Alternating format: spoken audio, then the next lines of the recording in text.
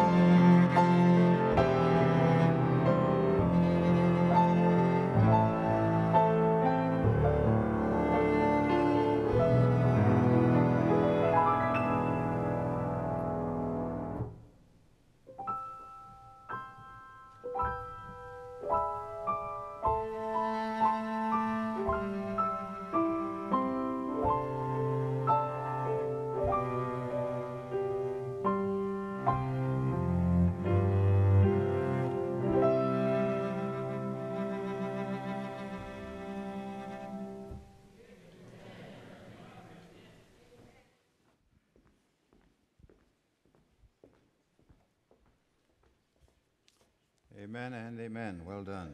Thank you so very, very much.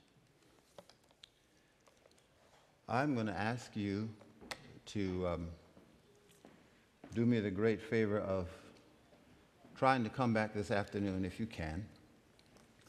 Something occurred to me about 2 o'clock this morning as I was writing, and I fell upon something that I began to play with some 20 years ago, and it occurred to me that it connects with what we're talking about this morning, and I should like to suggest something to you this afternoon as we close out this series. So we ask for it in your prayers this morning and again this afternoon. Turn with me, if you will, to the Gospel as written by John, chapter 4 and verse 9. John chapter 4. We begin at verse 9. You are no doubt familiar with the story, so we will not recount all of it in our scripture lesson, save to highlight and showcase certain aspects of the story that are germane to our discussion. John chapter 4, beginning at verse 9.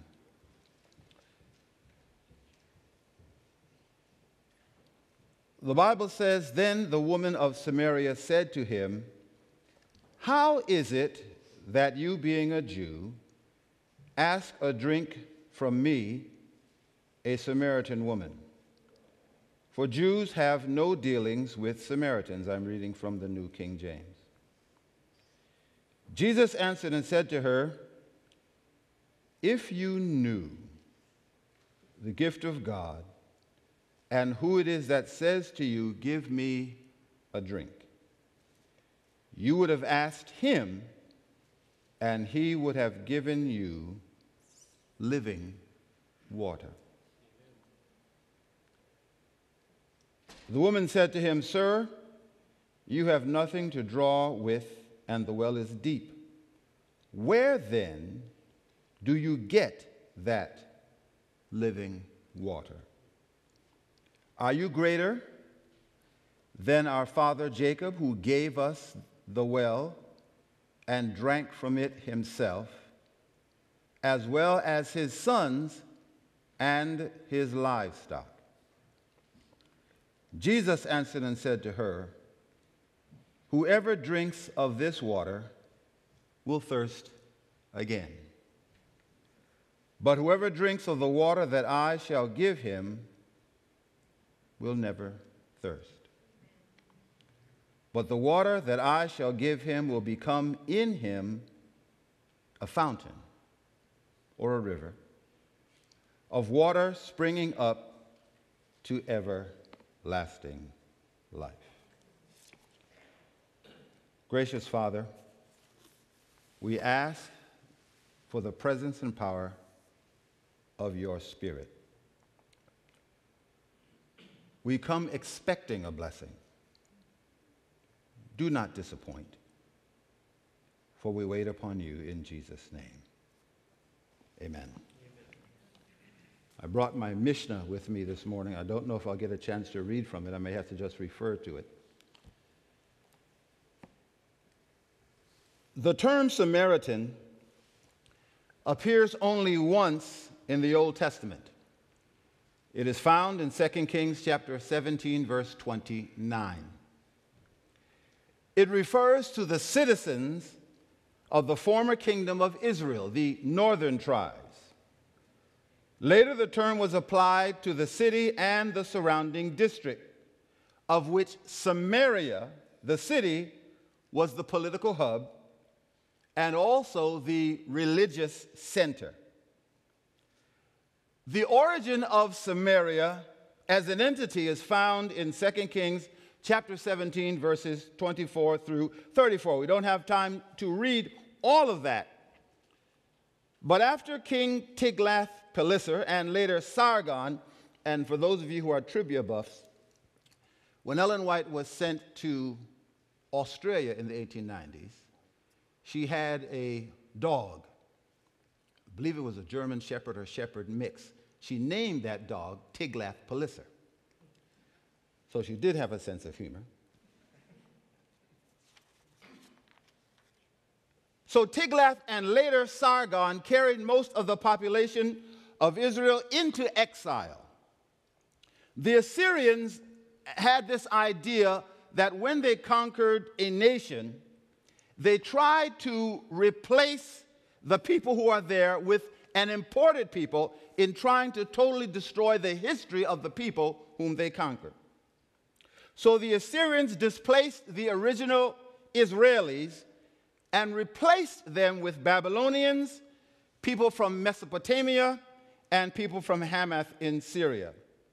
And these people brought with them their own religion, their own beliefs, which intermingled with the religion of the small number of Jews that remained.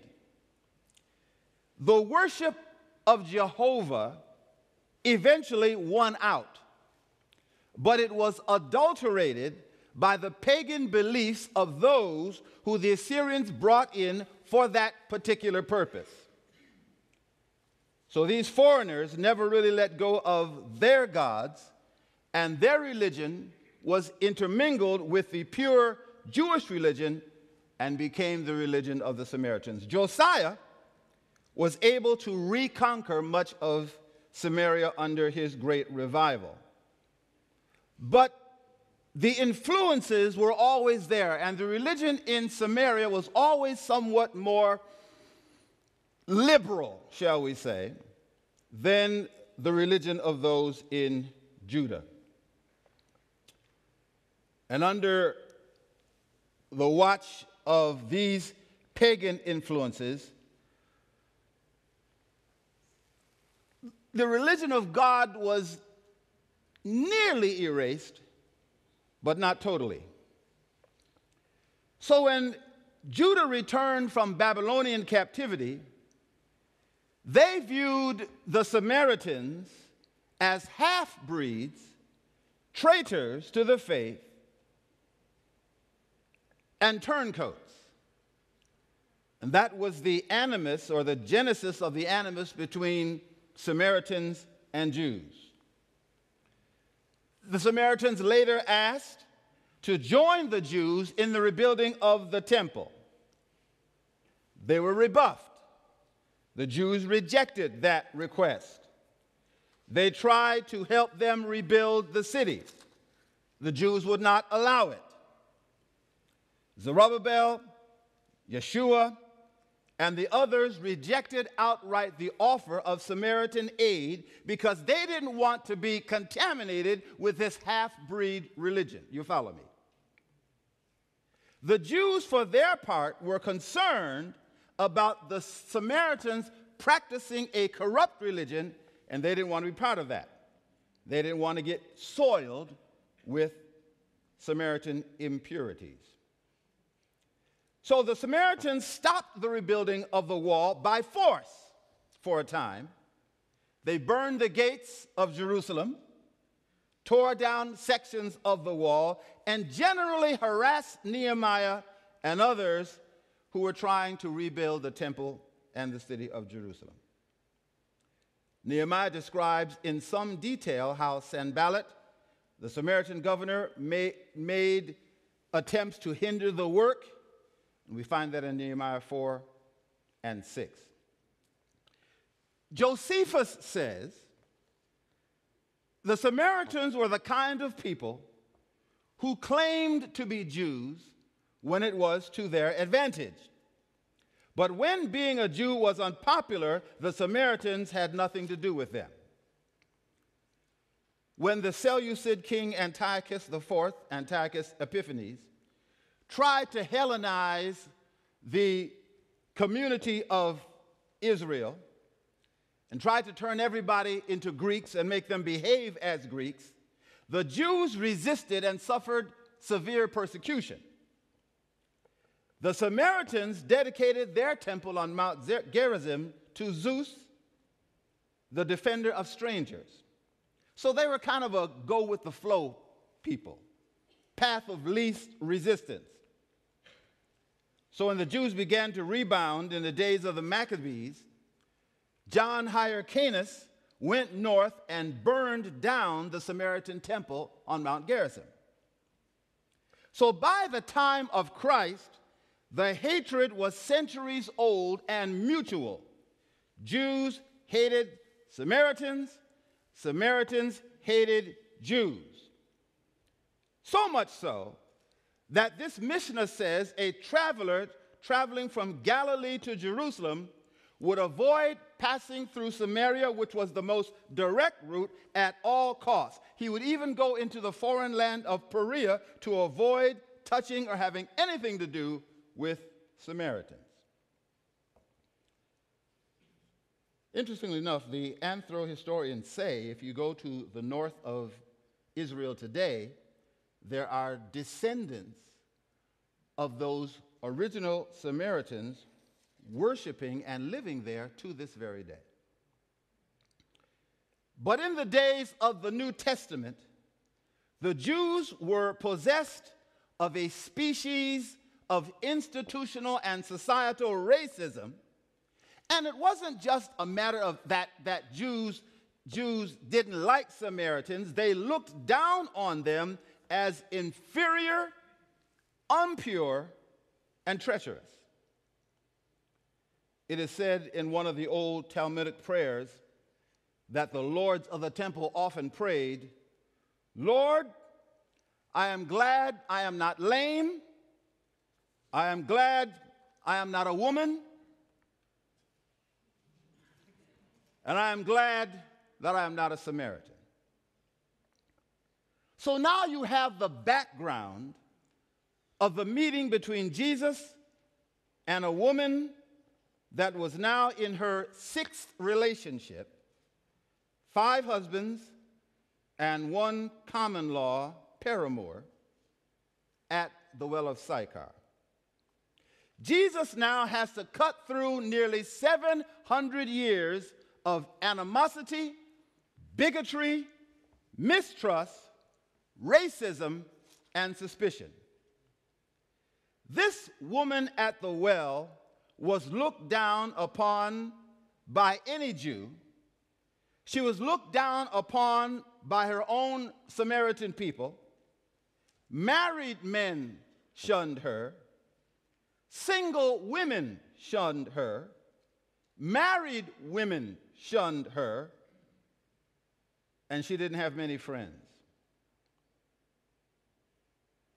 Ellen White says the animosity between Jew and Samaritan was so strong and so ingrained that even the disciples, it didn't occur to them to do something nice for her. She had a reputation, and it was not good,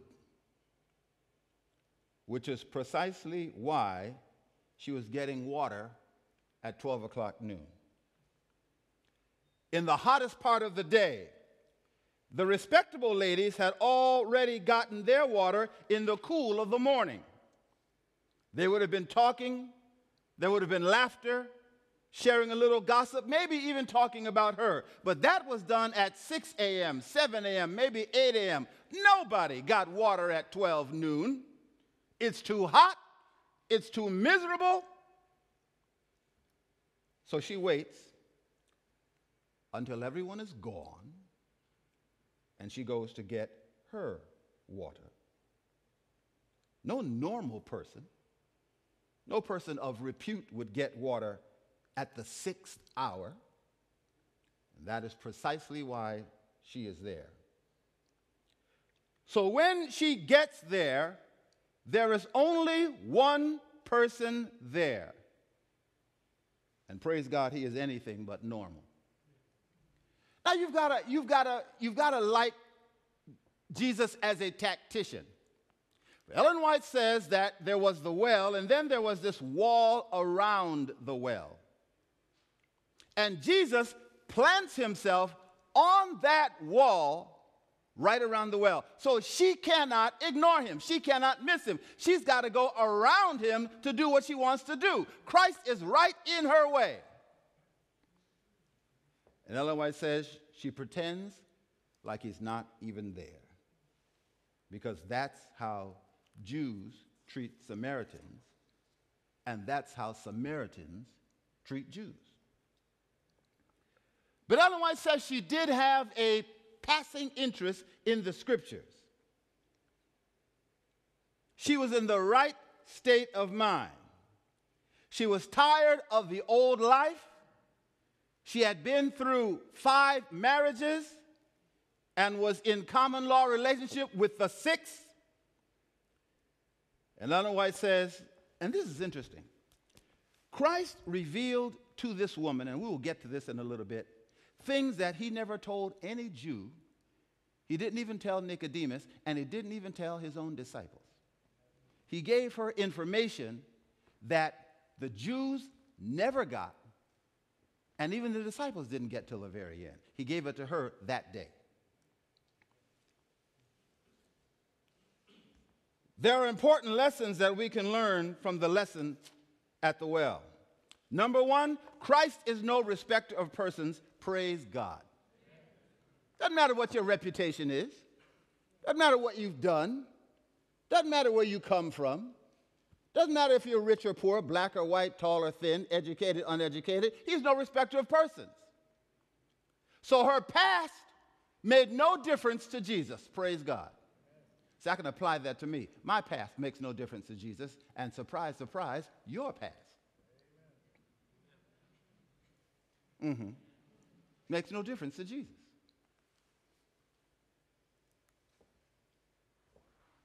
You see, the situation between Jews and Samaritans was so bad that not only would a Jew not do a favor for a Samaritan,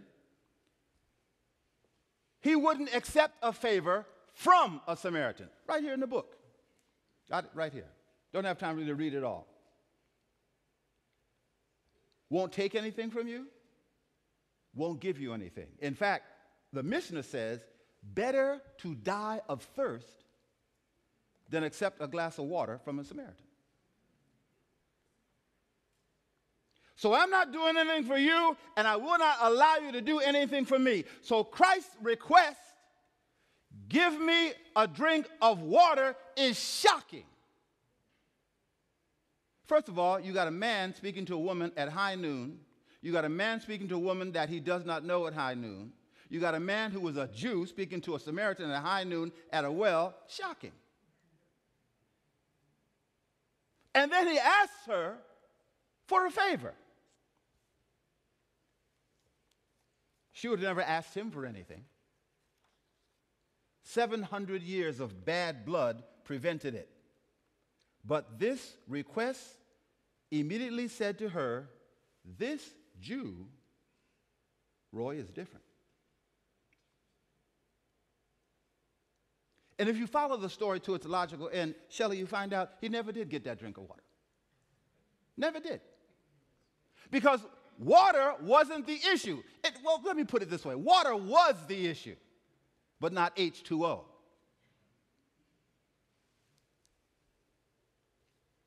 So Christ gets down to it. NIV puts it this way. If you knew the gift of God and who it is that asks you for a drink, you would have asked him and he would have given you living water, John 4:10.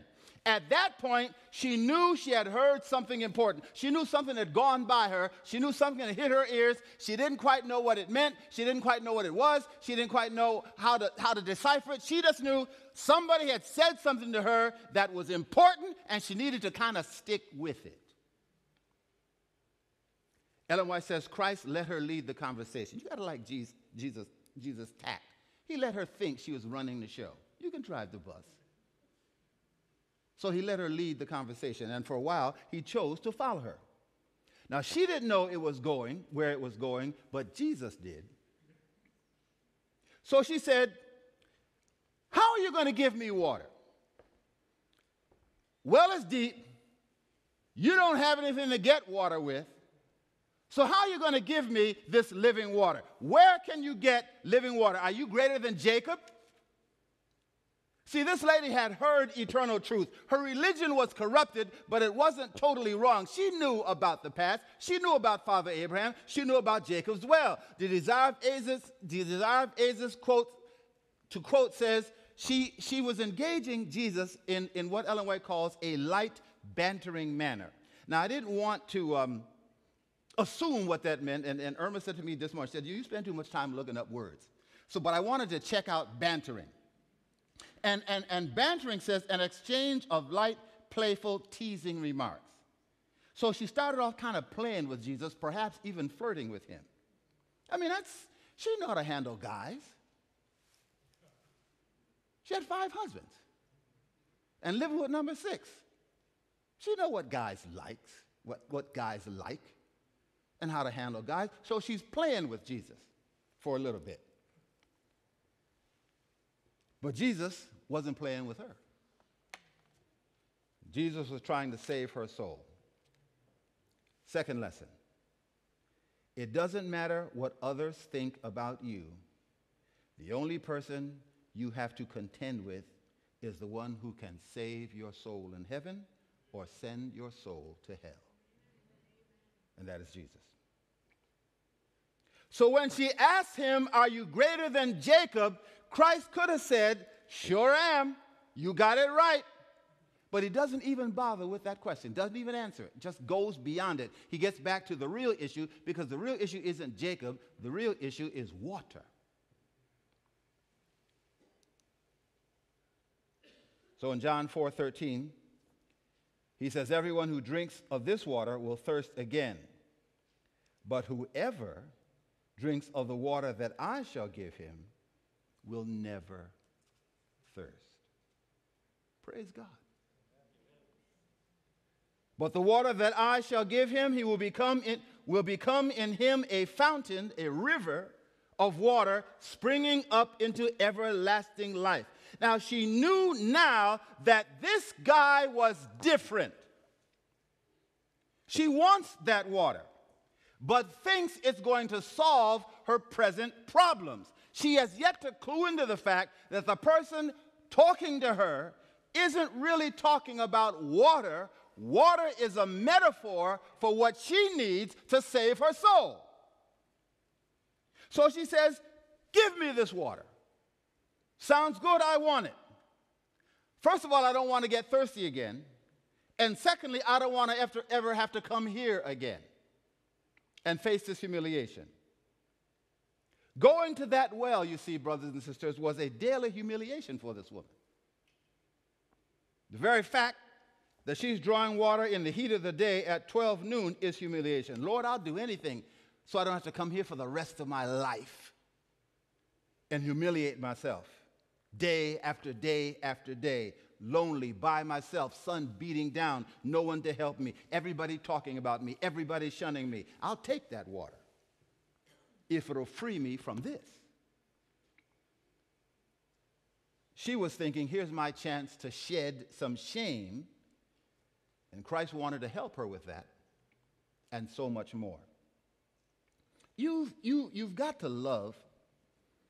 Well, let me say this. You know, everything that touches you touches Jesus. Did you know that?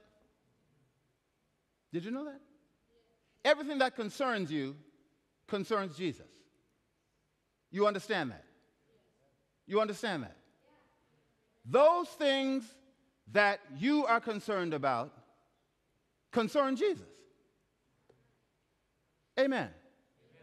Jesus is concerned about the things that concern you. You understand that? Jesus is concerned about those things that we are too concerned about. And Jesus is concerned about those things that don't concern us. Amen. Get the tape, you'll understand.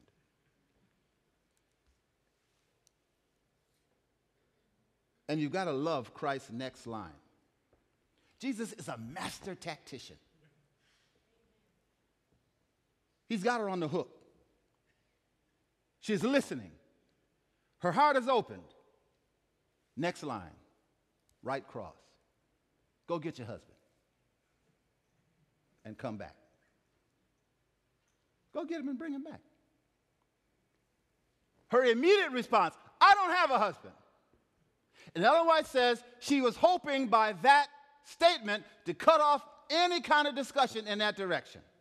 She was hoping to cut Christ off at the pass. Don't have a husband, let's press on to something else. Because she didn't want him going down that path. But Jesus was trying to get her to see who she was as a sinner so she could understand who he was as her Savior. Amen. Christ had to get her to understand her position so that he could take her from where she was to where he wanted her to be. So he's got to get her to face the fact that she is a sinner and that he is her Savior. It's very, very important to know where you are so that you can know where you're going.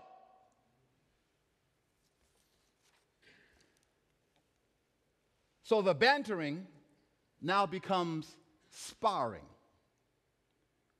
I have no husband. And in her mind, that was that. Game, set, match, period, exclamation point. Don't have a husband, let's go on to the next subject. She didn't want to go there. Ellen White says she wanted to prevent all questions in that direction. That was the reason she was gathering water at 12 o'clock instead of 6 a.m. Because she had 5 and was working on number 6.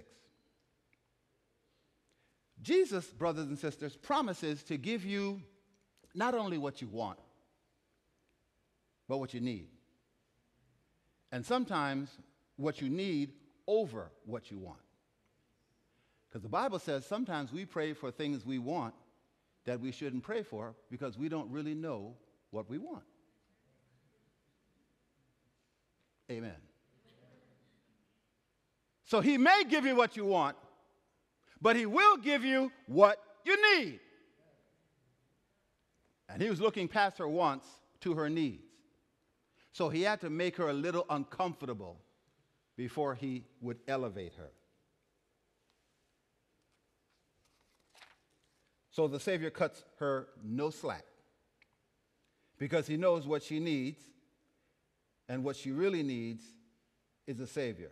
Bring your husband back and we'll talk. I don't have one. I know. Your statement is true. You've had 5. You've been to the altar 5 times, and you didn't bother going to the altar this time. You're just shacking with him.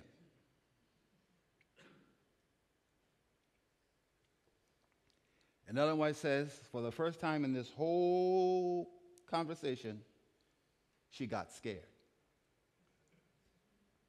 Wouldn't you? It's time to get scared. You got to remember in those days, no newspaper, no radio, no TV, no internet, no Google. She didn't put anything on Facebook. Here's a total stranger. He's from a nation of people that hates their guts. She's a woman, alone, talking to a male Jew at high noon, no less, who was a total foreign stranger, and he's putting her business in the street like it's on the History Channel. Ellen White says she trembled. She got scared. Wouldn't you? Total stranger comes up to you, asks you for water, and then begins to get in your business. And says, Shelley, get your husband. I don't have a husband. You're right. JD's not your husband. You've had Danny and Jim and Greg and Jeff. And time to get scared. You meet a man who's never seen you before in your life, and he knows you like a book. And Ellen White says she trembled. 5 husbands. Your current is not your husband. So now the sparring becomes reverence, and she's still trying to change the subject. And Christ allows her to drive the bus just a little bit further. I see that you're a prophet. Well, hello. She's trying to change the prophet. Lesson number 3, nothing is hidden from Jesus. You can't hide anything from Jesus. And I'm so glad that Christ knows everything about us and loves us still. Amen. See, I said so many, we all got stuff. I got stuff, you got stuff, all God's children got stuff, everybody's got stuff. And I think if we all knew everything about each other,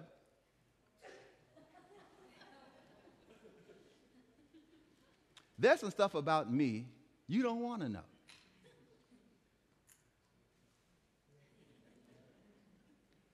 Suspect there's some stuff about you I don't want to know. But Jesus knows it and loves you still. There are no surprises with Jesus. And he's letting her know, I know about all of your stuff. And I can fix that stuff.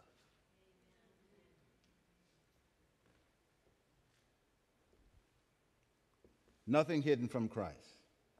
In fact, the truth is, Christ does his best work, ladies and gentlemen, in pig pen lives. Amen? Does his best work in lives that are totally messed up. That's when Christ has had his best. When you throw up your hands in disgust and say, there's nothing I can do with the mess I've made, but make more mess. Jesus says, give it to me. I can clean it. Was up the other night trying to find some stuff and turn on the TV real quick, and there was a commercial on for the world's greatest vacuum cleaner. Cleans up messes. So does Jesus. The world's greatest vacuum cleaner. Cleans up messes. And so he knows all about her life. This lady is the poster child for mixed up existences. She's from a hated race.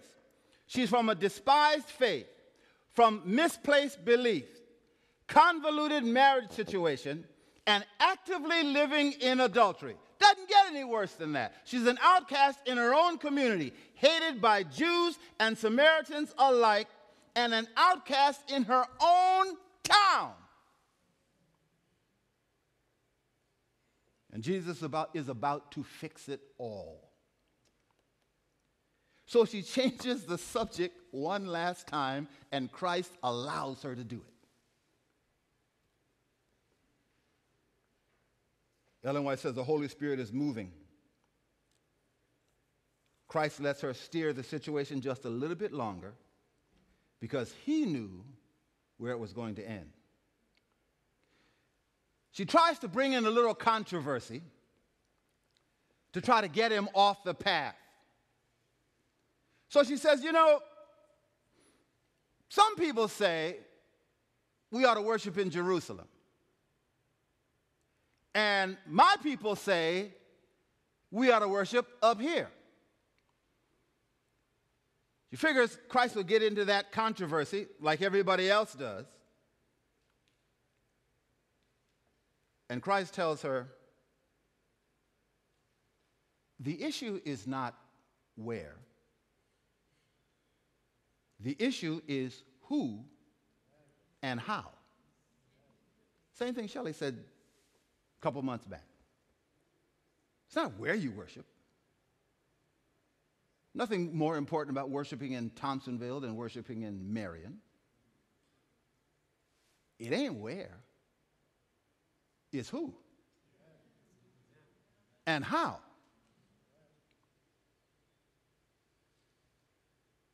The time is coming, in fact, now is, because I'm standing right in front of you, that God is going to reject places because he doesn't dwell in places. He dwells in hearts.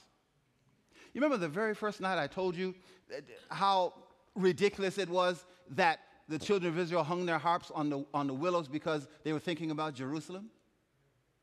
Jerusalem can't save you. Neither can Thompsonville. Amen. Hallelujah, amen.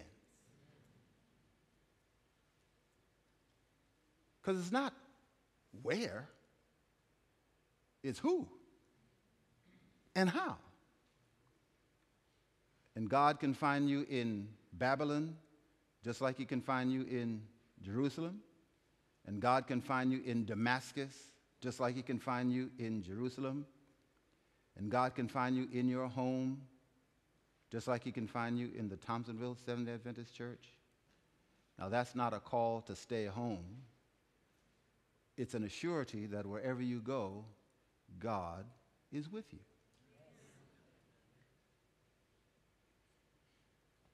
So Christ is saying what God wants is pure hearts and worship in spirit and in truth. That's who he's seeking. He's trying to let her know Samaria, Jerusalem, that's not the issue. Interestingly enough, Ellen White says he could have never made that statement in Jerusalem. Wasn't going to fly there because the Jews were too hung up on the temple. They felt that once you left the temple, you got lost. And God couldn't find you anymore. Which is why when the temple was destroyed and they were in Babylon, when they should have been singing the Lord's song, they were hanging their harps on the willows and whining about Jerusalem. Nothing sacred about Jerusalem. Ladies and gentlemen, forgive me for saying this, there's nothing sacred about the Seventh-day Adventist Church.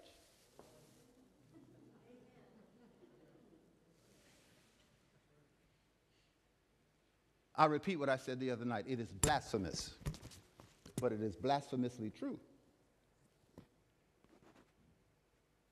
Every Christian is not a Seventh-day Adventist.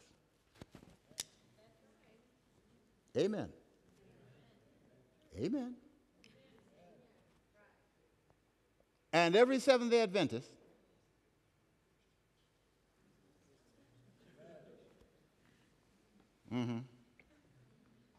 See, it's not about the name. It's about Jesus in your heart. Now, is the Seventh-day Adventist Church the right church? Now, we use that bigoted, isolationist term. Is it? I have no doubt about that. But Seventh-day Adventist as a name doesn't save you. We have heard the joyful sound. Jesus saves. Amen? So if you're in the church and not in Christ, you are lost. Because it's not about the name and it's not about the place. It's about who and how. And that's what he needed her to understand at that moment. It's about who and how. So that is a message he never gave to the Jews. They never heard that from his lips because they wouldn't have accepted it. Too self-righteous, too into the temple, and too bigoted. But that was the clincher for that woman. Now get this statement. This statement in John chapter 4, 21 to 24. Christ deliberately kept this from the Jews because they weren't ready for it. He didn't even say that to the disciples. But that, Ellen White says, this is Desire of Ages, page 190. But that which had been held from the Jews and which the disciples were afterwards enjoined to keep secret was revealed to her. So he told her something that day at that well that he didn't tell the Jews, that he didn't tell the disciples, that he didn't tell Nicodemus, that he didn't tell any of those persons that he had those one-on-one conversations with. He went all the way to Samaria to talk to a hated woman who he shouldn't have been talking to at high noon, at a well, one-on-one, man and woman, should have never happened, and he gave her something he gave to nobody else throughout his ministry. Jesus saw that she would make use of her knowledge in bringing others to share his grace. That's the only reason Christ gives anybody anything, so that you can use it to bring others to the foot of the cross. So he gave her something special because he knew she would use that special something to help save somebody else. That's powerful that he gave it to a Samaritan. Something he didn't give even to his own disciples. The Bible says to study to show thyself approved, because he wants us to get ready to be able to reveal the character of Christ to everybody we meet. No two people are the same. No two people have the same experience. Everybody is different. And praise God, Jesus tailored his experience for that particular woman. And that's the way it is for all of us. Christ tailors his experience for what you need at the time you need it. Danny Shelton and I are friends. But Danny is cowboy boots, and I like cowboy boots. But I can't wear them. Tried to try on some of JD's cowboy boots the other day. Hurt my feet. And they're not supposed to do that. I'm city, he's country. So he gets a country Jesus. And I get a city Jesus. You know what? Same Jesus. Amen? Shelley's from Texas. So is JD. So is Jim. I'm from New York. They get a Texas Jesus. I get a New York Jesus. Guess what? Same Jesus. But he tailors our experience because everybody's road is different. And it doesn't matter what road you're on, because we're all heading to the same place. And Christ uses a term, and I love this. Got to check my time. Christ uses a term that he uses nowhere else in the Bible to no one else in the Bible. It's only used one time. It's in verse 21. Christ says, believe me. You ever use that term? When you're getting ready to get serious? Child, believe me. You got to believe me. Only one time to one person, and she was a Samaritan. He says, woman, believe me when I tell you. Huh? Believe me. Only one time to a non-Jew on a hot day at a Samaritan well. He says, believe me. Time is coming when everything is going to change. And you're not going to worry about Jerusalem. You're not going to worry about Gerizim. You're only going to worry about Jesus. Aren't you glad that we don't serve a one-size-fits-all God? God tailors our salvation experience for each of us. If you look at how he treated Nicodemus, how he treated Matthew, how he treated this woman at the well, how he treated Pilate, how he treated an unnamed Canaanite. Each presentation tailored to meet the spiritual needs of that individual.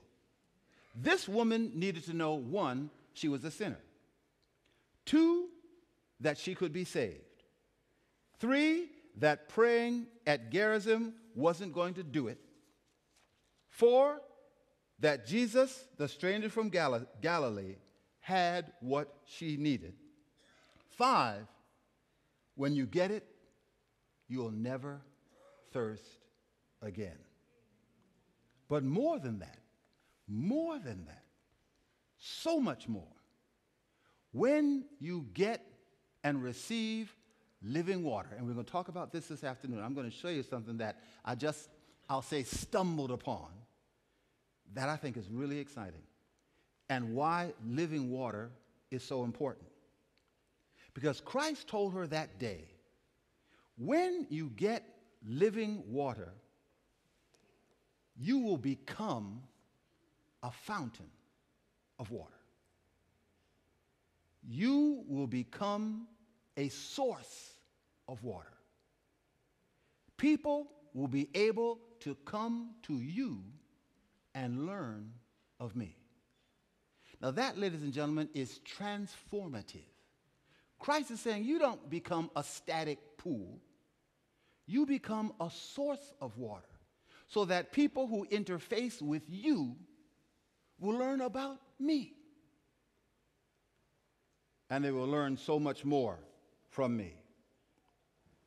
You become a fountain of water. I want to move into something, but I'll try to just get through it fast. Jesus gave her that day really the keys to the kingdom. And he showed her the way of salvation. And by the grace of God, his Bible study was not wasted. She dropped her water pot and ran into town. Isn't it interesting? And I don't know, and I've got to check this, if this is just the language that John employs or if it's a commentary on the kind of people that she knew. But the Bible says she went and got the men of the town. Did you read that? She went and got the guys. Now, I don't know if the Bible is just discounting the women who may have come, or since the only people that she was really associating with was guys, that's who she went and got. And the Bible doesn't touch on this, but I'm very curious to know if any of her 5 exes were in that group. But she said, come and see a man who told me everything that I have done. And they came. And there was conversion that day. Because a little woman with a bad reputation had met Jesus. And when you meet Jesus, you can't keep it to yourself. And when you share Jesus, his word does not come back void. That's the power of the gospel.